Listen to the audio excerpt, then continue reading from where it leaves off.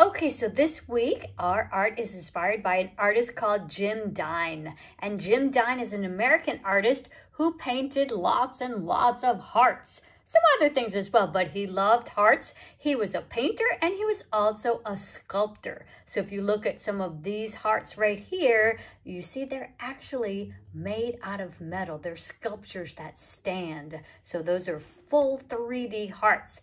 And here's some of his paintings of hearts. Now, if we take a peek, this one's called Four Hearts.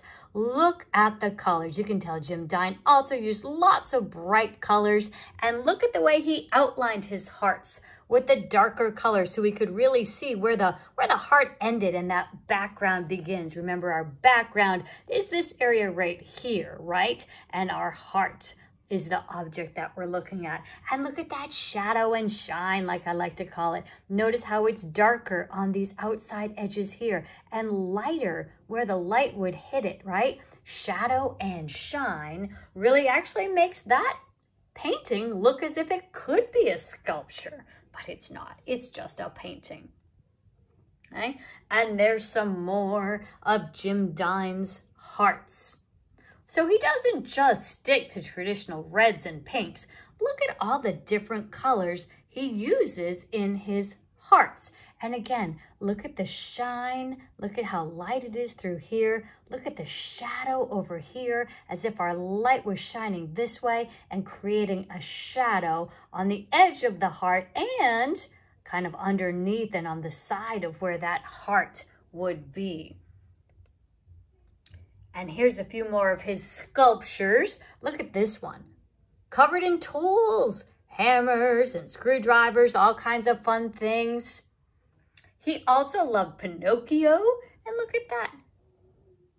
He used to do some of the tools in his artwork. He said he came from a long line of family that loved and used tools to create different things, and he had a fascination with tools, with hearts also. He said, called himself a romantic. He said he loved hearts. And he was considered also a pop artist, right? He got inspiration from the things around him and everyday life, like bathrobes. And he has a whole series of art on bathrobes. So Jim Dine is the inspiration for our art today. Okay, so we're going to make our Jim Dine inspired hearts today. And remember, we talked about kind of finding the center of that paper, making a dot down at the bottom and a dot a little ways down from the top to help us make those hearts, right?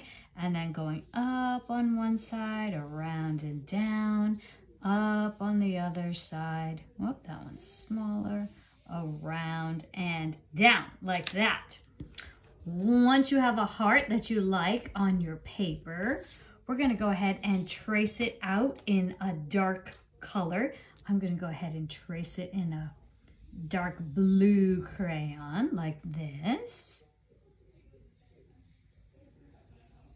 And this is going to be inspired by Mr. Dine's confetti hearts. And you'll see what I mean kind of by confetti in a minute. So confetti is that fun stuff that, you kind of comes out of a popper on New Year's Eve, those little New Year's Eve poppers. It's those little pieces of square paper that make a huge mess, but they're fun and they're pretty. You've probably seen, they call certain cakes confetti cakes that have colored sprinkles in them. I'm just gonna go around this a couple times. Now we're gonna do confetti on the inside and the outside, and that's why we're gonna trace our heart up nice and make it kind of pop out. But don't have your confetti run over the edges. So what we're gonna do is we're gonna take a bunch of colors, and I'm just gonna do some fun, some light colors like this. Let me add in maybe an orange, maybe an orangey red or pinky red like this, and some kind of a green. I'll go with this green right here. And we're just gonna make little pops of confetti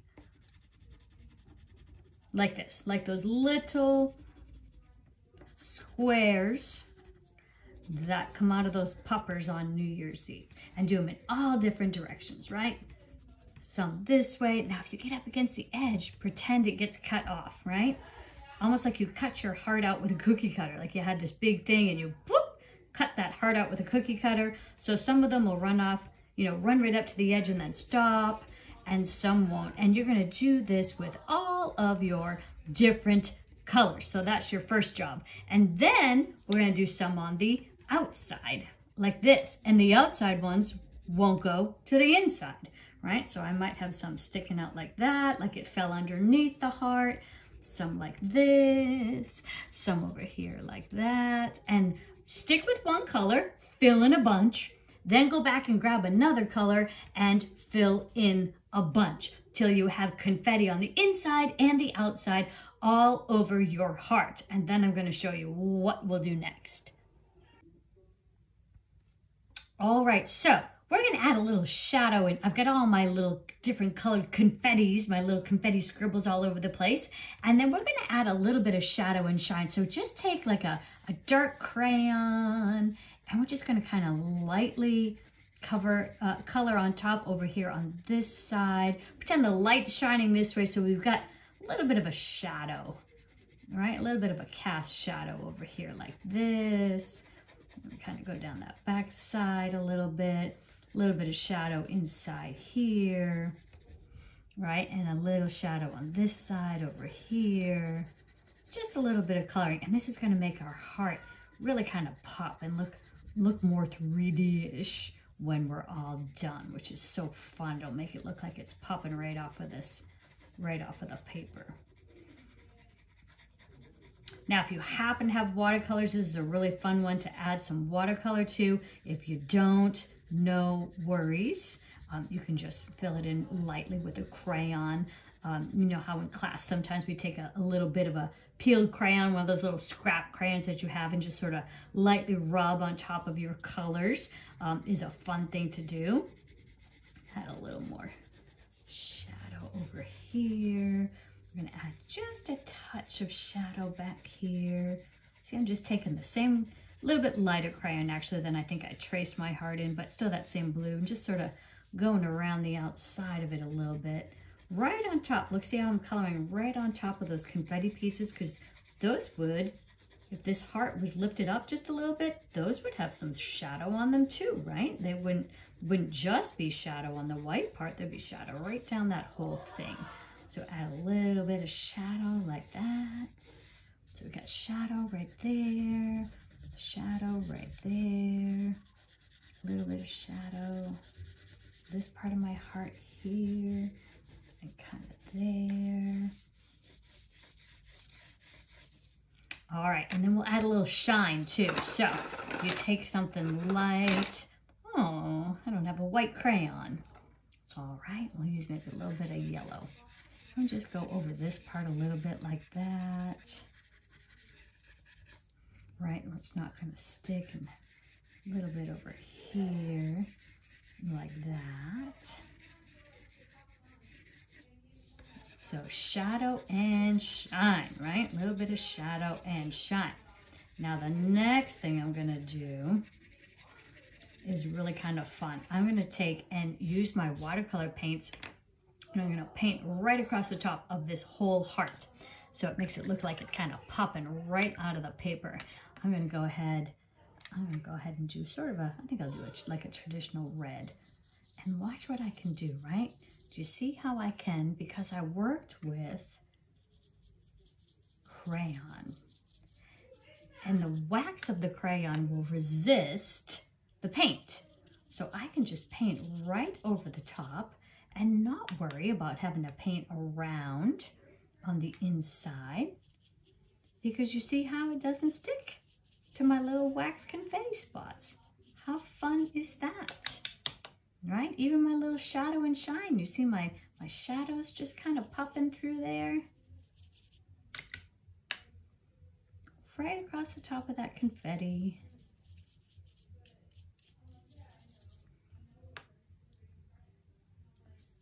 Like that. And we'll still see that confetti right through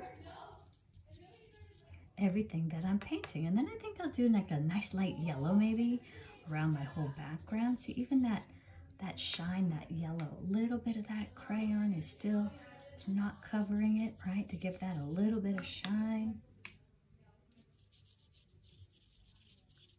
If you notice, if you look at those Jim Dine hearts in that slideshow, right?